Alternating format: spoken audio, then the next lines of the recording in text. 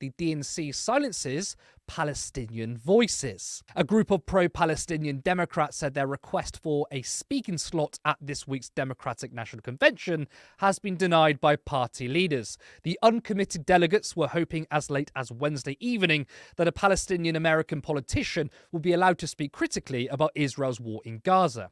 But a spokesman for the uncommitted national movement said their request was turned down. Abbas Alaway, an uncommitted delegate from Michigan, relayed the news outside the United Center when the convention concludes on Thursday.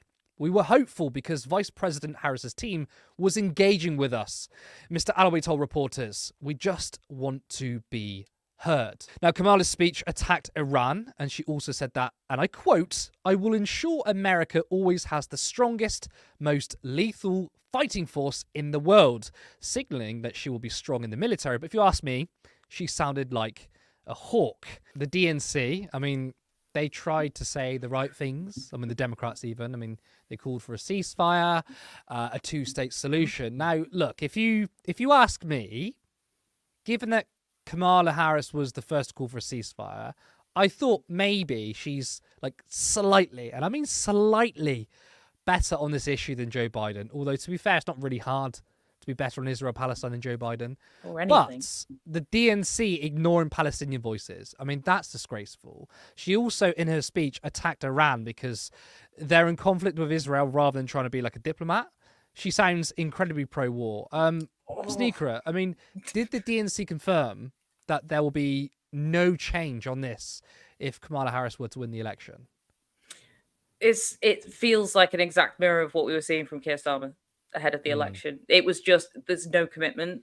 The thing of like talking down Iran and like saying to Iran, like, this is going to be a really bad move, you know, and like demonstrate, it's so brazen now to have, like, Keir Starmer did it as well. He called Iran to be like, you need to show restraint in this situation. Like this whole idea of like, oh, all of a sudden we can tell people not to do crazy things in the Middle East. I didn't know we had that capacity. When did we start? Because it was a very delicate situation before. It was very complicated, I thought. But now actually when it's Iran, you can be like, you better fucking not do anything in back for what's happening. It feels like playing nicey nice until they get into power. I don't see any viable commitment from it now. And I actually think for the US, one of the biggest fears that they have right now is that they've enabled to a point where even if they did withdraw support, like they don't have that. I don't think Israel would back down on any of it.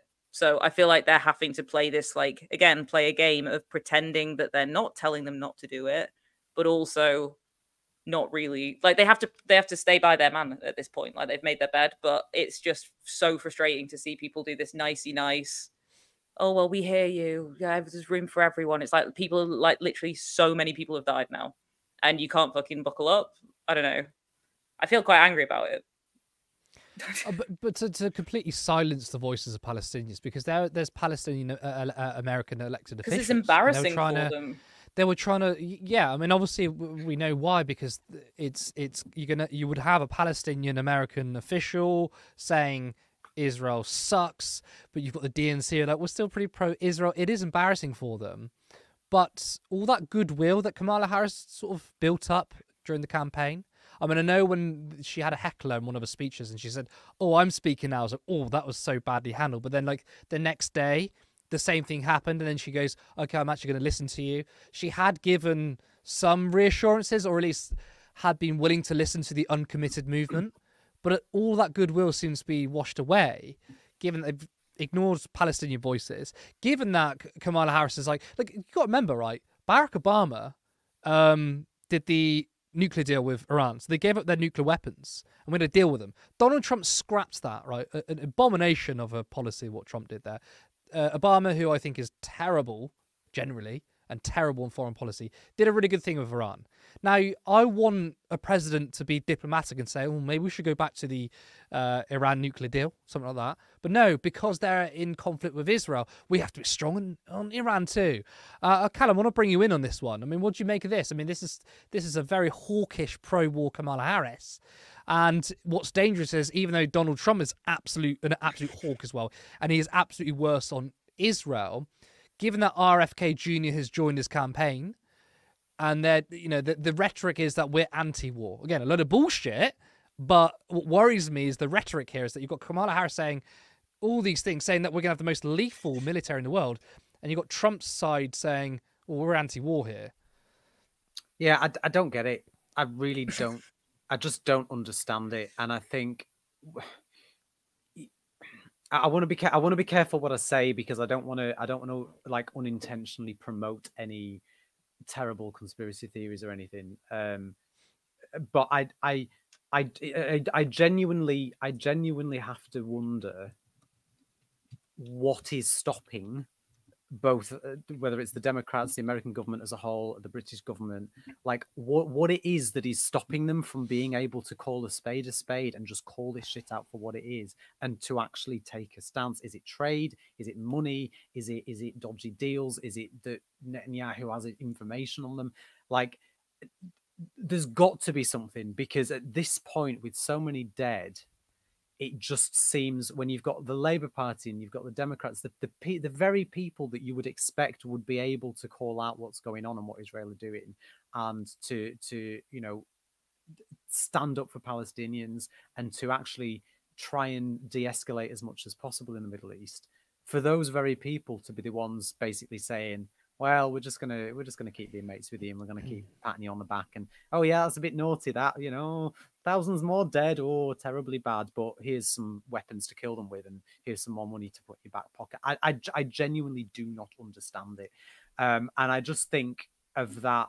Was she a senator, congresswoman, who, those images of her with the sign, when Netanyahu spoke in Congress? Is it Rashid Tlaib?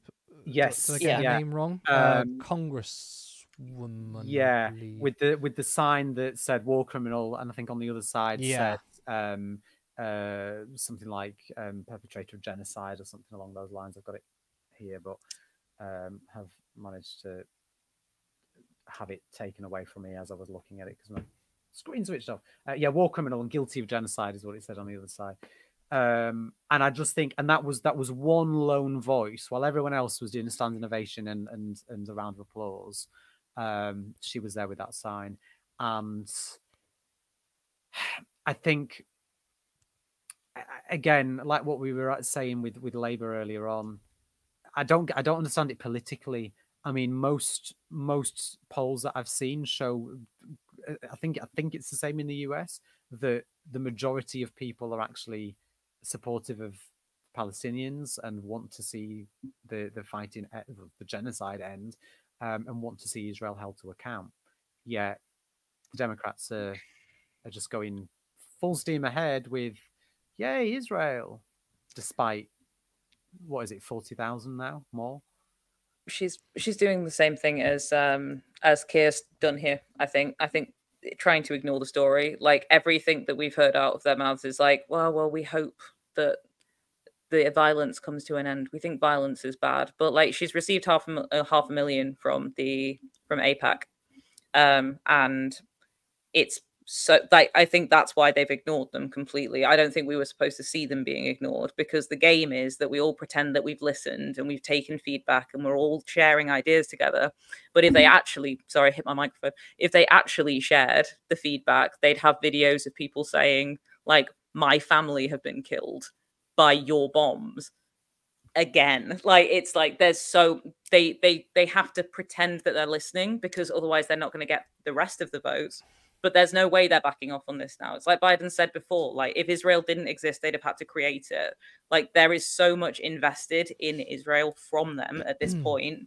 And realistically, if they allow Israel to be stopped in this, like, if it comes before the ICC or the ICJ, America is complicit in war crimes. Like, and they know that. So it's the same fucking shit. It's like JK route of, like, we have to just keep doubling down now, because there's no way out of this. If we suddenly stop halfway through a genocide and say, you know what, our bad, we should have done more to stop this, they're admitting culpability. So it's gonna get ignored, and it'll slowly drop off the news cycles. And meanwhile, people are going to continue getting killed at this rate. Do you think that is the why to the question I asked earlier in terms of why they're doing this? Do you think it is a case of, well, they're in so deep now that, like you say, they can't actually call it out for what it is, because if they do, they have to admit that they've contributed to it. I think not so. calling it out sooner. I think the amount that they have done, like they have acted explicitly as an ally, support, and enabler to a full-on to one of the worst genocides that we're going to see.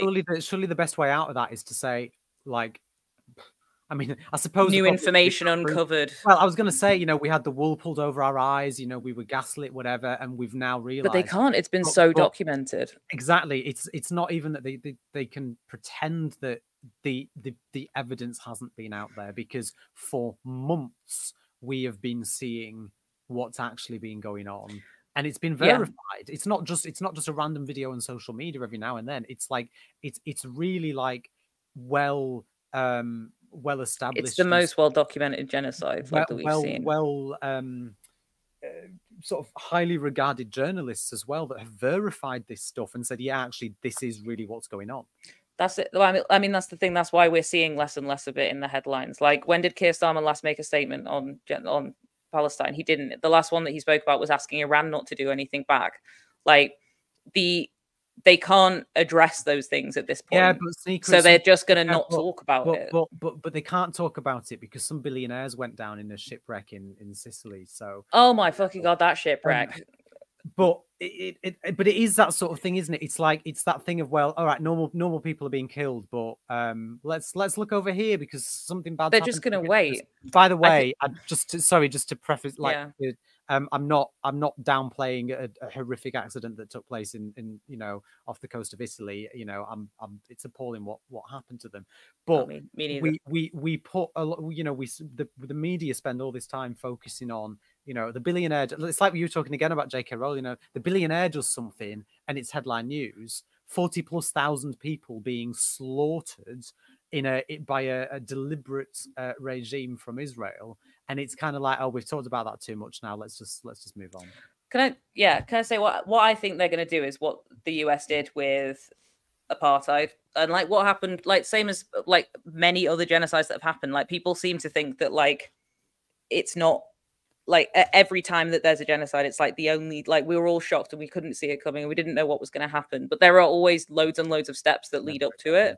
And I feel like when, like, the US was not supportive of apartheid being like coming to an end in the beginning. Like, they wanted to keep it working because there were financial interests there. Over time, they started to offer like words of support, but they didn't actually put any sanctions on. They were just like, we hope that apartheid comes to an end, and then kept funding it and kept working with organizations that were benefiting off of it. And then now they take credit for having supported the fall of apartheid. And I feel like what we're seeing with all of these words, these pointless words from political leaders of like, well, we want the suffering to stop. It's cover for 20 years from now, when this is in like history books, to be able to say, God, yeah, it was terrible. It was awful. It's just putting the words out there with no action. They could take action.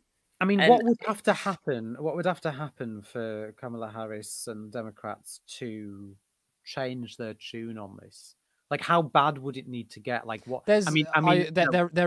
I don't think there isn't. But how bad? I wanted to pick up actually, Callum, on something you said earlier, which is that, I mean, does Netanyahu have something on the US, or what's this financial? They have everything they've done in Israel. Well, I mean, I suppose, but Callum, you're kind of saying like, why is America still supporting Israel? Is there something behind this? Is there a financial reason?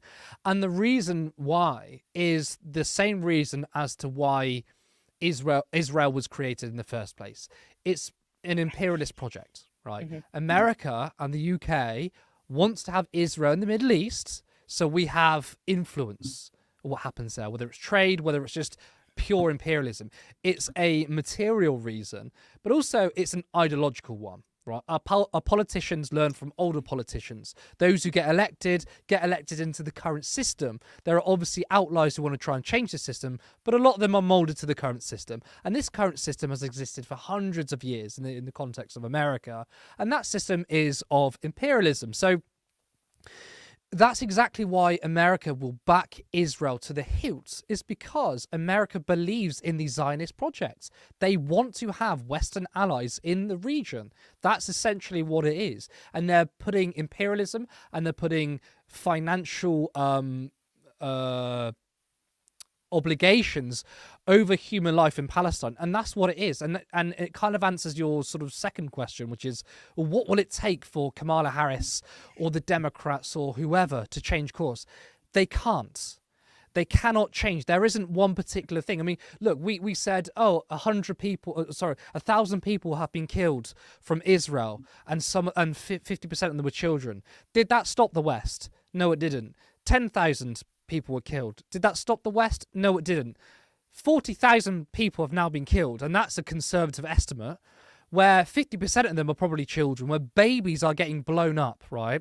Where the hostages are being killed by Israeli strikes, isn't enough. And there will never be a number that's essentially, this is the threshold now, I guess that genocide is too much. It will never end. The only way it ends is the way how apartheid in South Africa ended, which is people power and pressure. It comes from the bottom. And this one is this is going to be a long journey. This isn't going to end in the next few months. It might not end in the next few years, because we have the most powerful country in the world, America, invested in a political project, which is Zionism, which is imperialism. And it just so happens that our ally is the beholder of that Zionist project, and America doesn't want to let that go. It doesn't matter if 50% of the Palestinian population is wiped out.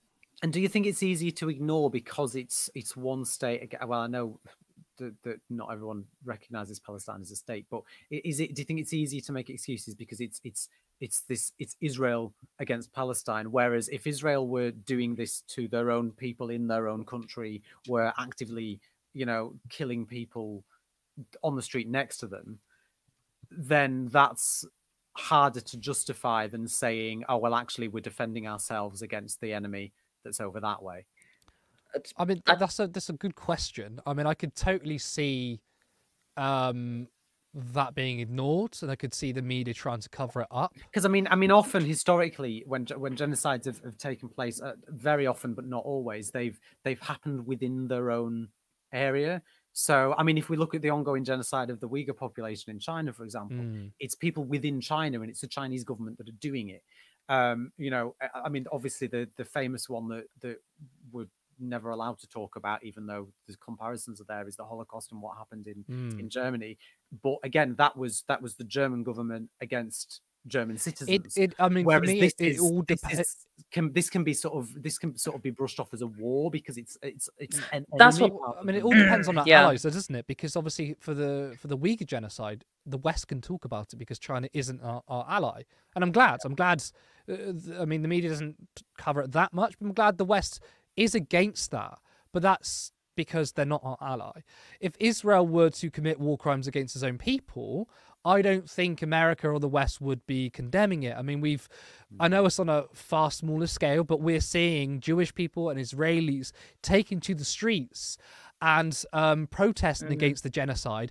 And Israel and the state are responding by violence, by attacking these people. And yet you hadn't heard a single word from Joe Biden, Kamala Harris, Keir Starmer, or anyone else saying, well, we condemn Israel attacking their own population because it's our ally. And obviously you've got people online saying, well, they're the wrong type of Jew. Essentially, it doesn't matter. No matter what Israel does, whether it's to Palestine, whether it's to Iran, or whether it's to their own people, we won't call it out because they're our ally and because the West believes in the Zionist project. That's essentially what it is. If Russia does something bad, we rightly condemn strict their sanctions, genocide. of course. We sanction them. But if it's Israel, we continue to sell arms to them. So if there was another country that was our ally and started doing some terrible things, it would take us a very, very, very long time to condemn it, or never. Because it matters who our friends are. That's it. That's why you see the clear, blatant double standard with our government, our media, and liberals when it comes to Russia, Ukraine, and Israel, Palestine. Liberals are saying this, partially good things on rhetoric about Russia, Ukraine, okay, then, well, if you support Ukraine against an imperial power of Russia, then surely you support Palestine against an imperial power of Israel. And then suddenly, the script changes. Well, I think the stressful thing at this point is that the only thing that will stop is when like Israel decides to stop it. Like they decide to stop, and there may potentially be an out for the US and the UK in our complicity by saying this was just the actions of Israel. We had no idea how bad it was, but it's pretty obvious that we know how bad it is.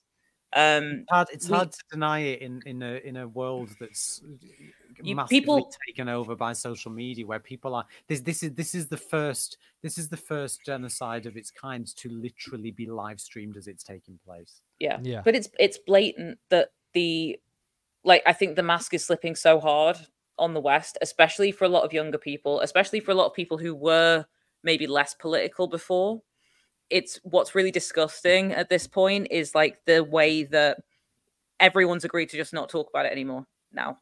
And that's what we're seeing. That's what we're seeing in media coverage. You can look at like BBC coverage is dropping. Like there are very few outlets are still actually discussing it in the context of what people are actually saying. When we're in the condemn phase, October to November, every single news outlet was talking about it 24/7 whilst they were spreading misinformation. They can't correct it. They can't correct that misinformation. They can't talk about what's actually happening because there's nothing left to defend. So the decision is just that we don't talk about it anymore. Yeah. Like, because the tide has turned on popular opinion.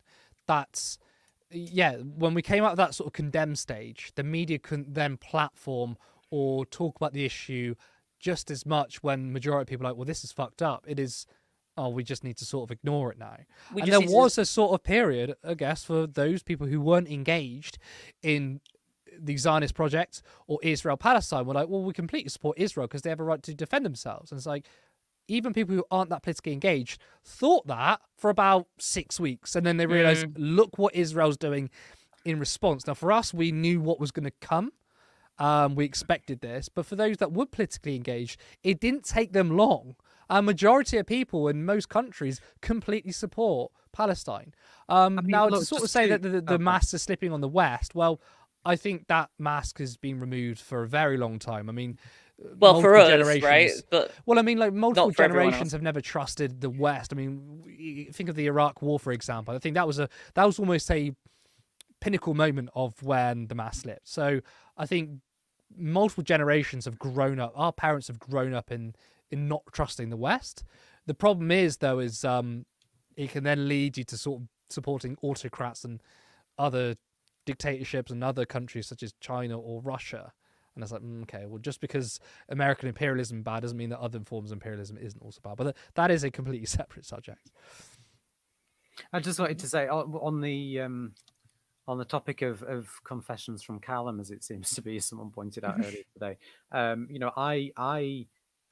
I've been politically engaged for a while, but I avoided even discussing what was happening in Israel and in Palestine for a long period of time, because I had people on one side telling me one thing, people on another side telling me another. I saw hundreds of people within the Labour Party being accused of anti-Semitism for even speaking out about it, and equally people on the other side being accused of Islamophobia for speaking out about it. And I just sort of wrongly made a decision that I was just going to stay away from it. But it's interesting what you say about, the way that people sort of woke up to it almost after what happened on October 7th, because in the 12 months leading up to that, I'd already made a decision to do a bit more research into what was going on. And even at that point, for me, it was obvious what was happening when I actually made the effort to look into it and not hide away from it anymore. But I think there were so many people who had done exactly what I'd done, who would just sort of hidden away from it for a bit, sort of put it to the side, thinking, well, if I don't think about it, then it's not happening, which is a really, really awful position to take when people's lives are being taken. Like, do you know what I mean? I'm not proud of myself for not looking into this sooner. However, a lot of people saw what happened on October 7th and went, that's really bad, and then watched Israel's response to that in the weeks and the months that followed. And very quickly, I think it became obvious to pretty much anybody and everybody what the past 75 years had been about, because it was like, well, hang on a second, actually, yeah, what happened then was terrible. It was an appalling atrocity. It should be condemned. But what's happened since has just been so out of proportion in any form of self-defense, or even in normal warfare, right? When you've got two states going at each other, a response of getting on for 12 months now to the level that we've seen from Israel, to an individual attack that happened at the beginning of October last year. Like, we wouldn't see a response like this in any other war, in any other form of self-defense anywhere else in the world. Yet we're supposed to just believe that still, the people that are killed today on the 25th of August, it's because those pesky Palestinians and they're not even trying anymore. Did something in October. It's like, really? Yeah.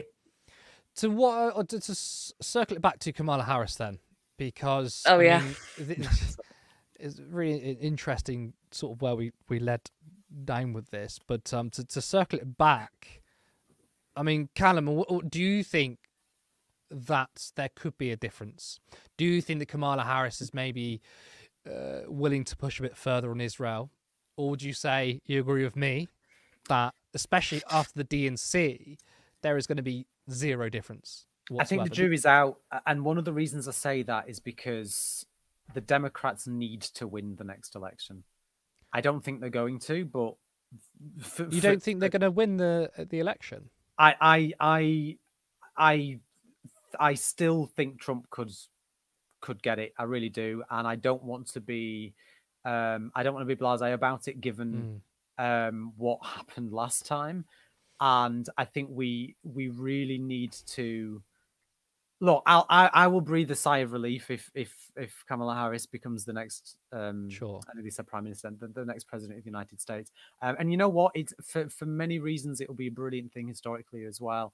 She'll be the first woman. She'll be the first woman of color.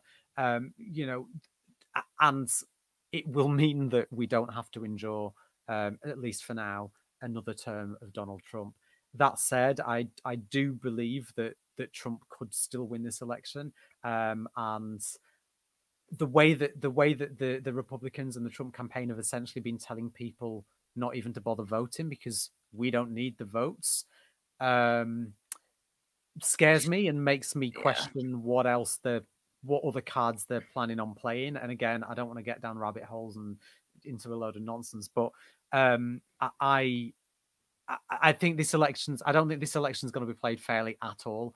And I think that the Democrats need to be very careful in how they fight this election. That said, some people made the same argument about the Labour Party in the UK, expecting Keir Starmer to suddenly come out and be the pro-Palestinian socialist that he clearly isn't. So let's see. But I do think that the election is playing a part. And I think actually if this was happening 4 years ago, I think we may have seen a different response from the Democrats than what we're seeing now. And I think that the election is definitely playing a part. So I would say the jury's out because they need to win an election. And while with voters being pro-Palestine and actually calling out genocide might be the right thing to do, in order to get the media on side, in order to get the backing of the people that you need to back you if you want to an election on side, then you need to be supporting Israel. And I think it's exactly what we saw happen in July with the Labour Party. And I think the Democrats are trying to play it safe. I mean, some people have sort of tried to defend Kamala Harris, and it was an argument I sort of bought for a while, which is, she can't say too much because she's still the vice president and Joe Biden is still the president. It's when people attack her and say, well, why can't you get this thing done or that thing done? Remember, she's not president. She's the vice president, and she kind of has to maybe toe the line with what Joe Biden was saying. I kind of bought that for a while, but really the DNC, especially the last day, has completely made me change my view, because it wasn't just like we're going to try and coast through it. it was really hardline, I felt. And again, ignoring Palestinian voices, attacking Iran, saying that we're going to have the biggest, most lethal military in the world. It signaled to me that they weren't coasting it and just trying to sort of like, I don't know, skirt around it kind of thing. Around and walk this complex tightrope because Biden is still technically the president. No, it looked like it was fully leaning into being pro-war and being a hawk. So I mean, I expect Kamala Harris to win. I'm confident in that.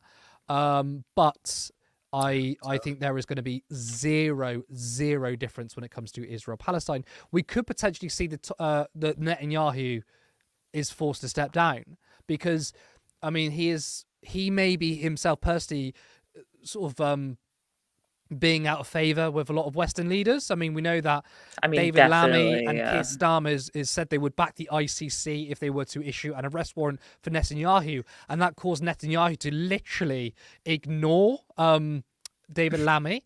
But if you replace Netanyahu, you're just gonna replace it's going to, well, but that's what they've already decided is the line, isn't it? The discussion is now, the whole acceptable line that we now have is basically going back to what we had pre-2008 in Palestine of like, we actually want a two-state solution, and the PLO or another kind of moderate, AKA group that we can keep control of will be in charge. And everybody's just going to have to move on from the fact that we did a whole genocide on you. And like we already know what the line is because we saw it in July. Like we're going to see the exact same thing in the US. Like it's not going to, they can't back out on it now. Like from their perspective, they have to come down hard on people if they protest or disagree because it's too obvious how fucked it is. I'm excited to say that Turn Left has significantly grown this year, and with that, we've managed to produce far more ambitious content, interviewing high-profile people. We did a 12-hour live election show. There are multiple people behind Turn Left, but we are still working around our full-time work. But we would love it if this was our full-time. It means we could dedicate so much more and to bring even more ambitious content. So if you've been here from the beginning, or you've only recently become a viewer, if you like what we do, then you can help us out. Please like and share this video. Make sure you drop a comment. We want to hear your thoughts. We want to hear your feedback. And we desperately need more independent media. If you want to see a socialist media alternative thrive, then you could be part of that. So if you can, you could support us on Patreon for £3 or £5 per month, or any one-off donation. We can use that money to upgrade our equipment, to rent out a proper studio, and to start paying ourselves. This is only the beginning. Thank you for watching, and we'll see you next time. Patreon.com, Turn Left Media. Support independent media. Support social justice that's there on social media. Thank you, Turn Left.